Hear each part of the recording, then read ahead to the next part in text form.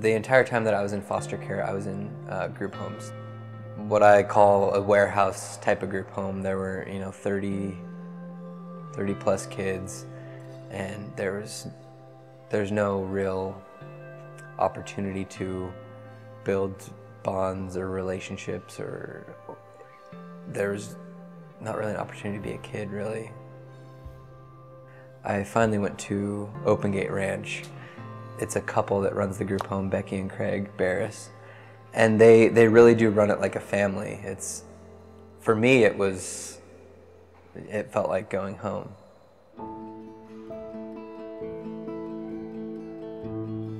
I had just graduated high school and was planning, the next step of my life, what I wanted to do. My dad, he called my mom and, just sort of out of the blue and said, I think we need to adopt Erik. And they talked about it and for a few days, and then called me up into the living room and said they had something to talk to me about, and I figured I was in trouble or something, but they asked me what I thought about being adopted, and as soon as they asked me, I was just like, of course. I felt very honored that they would want to adopt me, and it's fantastic. We as foster youth interns are sort of success stories from the foster care system, and there are many of our peers who are not, and so it's our job, it's my job to advocate on their behalf. You have these young adults coming from across the United States, and we gain these experiences, we learn from each other, we learn from the staff at CCAI, and the real difference comes when we go back out. For me, I worked with the Senate Finance Committee and was able to sort of frame best practices for foster care, and in my experience specifically for group home reform. That you can throw out all these numbers that there's this many kids in foster care and this many age out and this and that, but it really is about the individuals. The people that I worked with cared about me as an individual and cared about my story and my insight.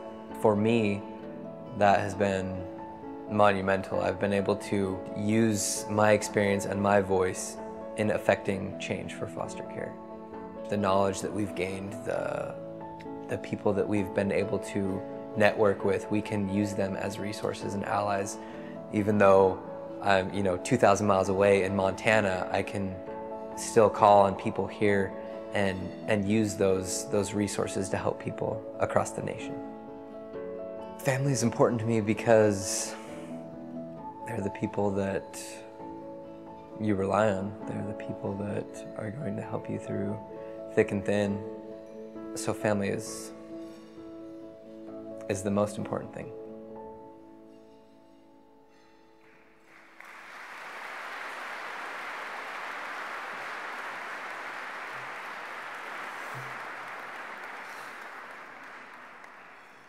Well, you just saw that video about me, so I think I can go sit down now. You're familiar with that.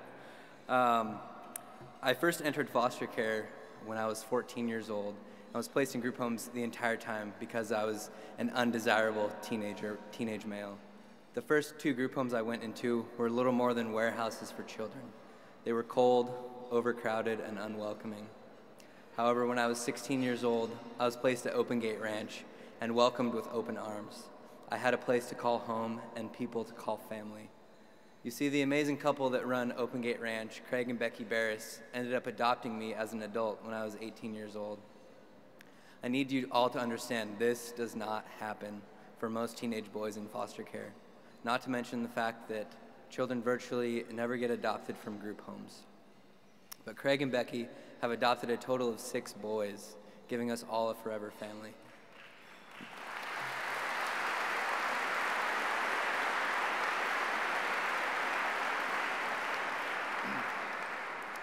My adoptive parents have been a large influence in my life and have guided me to help others who are currently in foster care. They've taught me what it means to be a part of a family. For the first time, I felt like I had a mother and I had a father that loved and cared about me, and I was their son.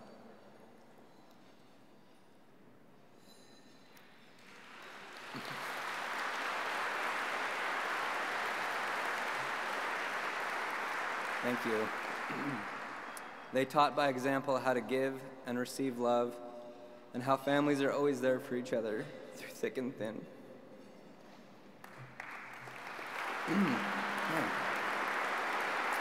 Some people say that blood is thicker than water. Though this may be somewhat true, my parents do not abide by that at all. They take boys into their home from all across the state of Montana and give them a safe refuge, as well as unabashed love.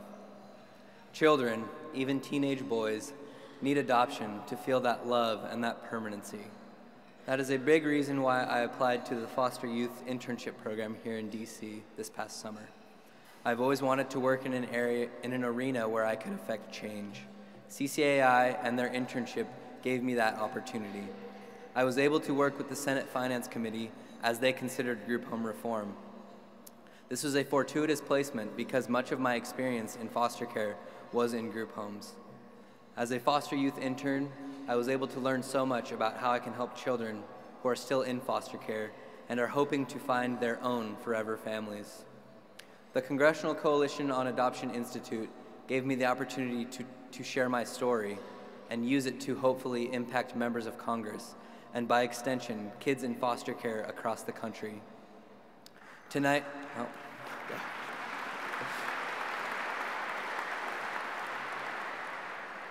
Tonight, we celebrate those who step forward to provide children and youth loving families. They are truly terrestrial angels. My parents gave me the gift of a family, as well as a chance at a bright future, things I didn't have growing up and didn't even think were attainable. Being part of a family was something I had always hoped for, but never thought was possible for me to have. I honestly was not sure that I was worthy of such a beautiful gift. I am so grateful for this opportunity that I have been given to be here and speak to you about the importance of fostering and adopting children and youth. It is cliché, but children are the future, and if we are failing them now, then how can we expect them to succeed in the future? If they are not granted normalcy as a child, how can they be expected to be normal adults? My dad has always pushed me to do my best and try new things to expand my horizons. I cannot imagine being here in our nation's capital to be a voice and representative for children in foster care if it were not for my father always pushing me out of my comfort zone and to strive for success. My dad and mom have helped to make me that man that I am today, and for that, I will be forever grateful and forever in their debt. Thank you.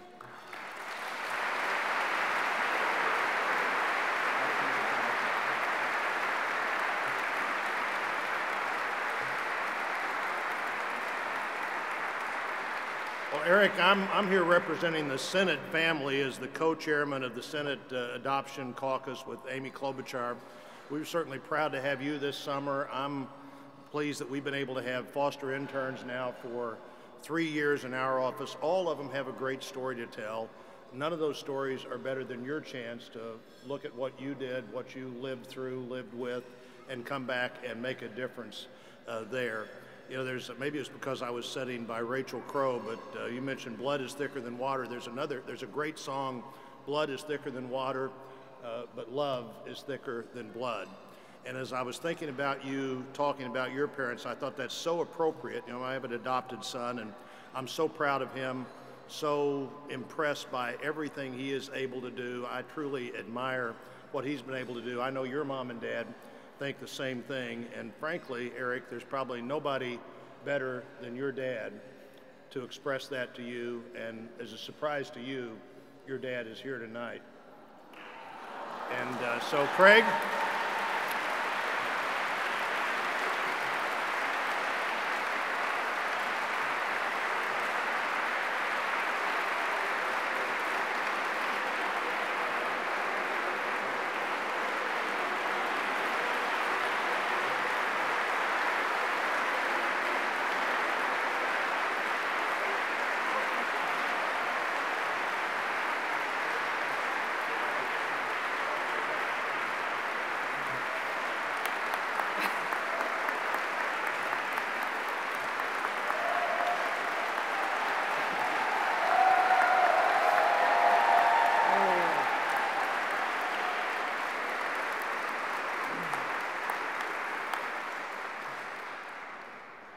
It's an honor to be here tonight. As Erik knows, my biggest fear in the world is speaking in front of people. And he talked about comfort zones, and this is my least comfortable zone ever. But as far as being proud of him, I think that goes without saying because I'm here, but you know, he's an amazing young man. Know where I get the tears from. And we really feel blessed, his mom and I, that he has made the choices in his life and done the things that he needed to do to be standing here before you today.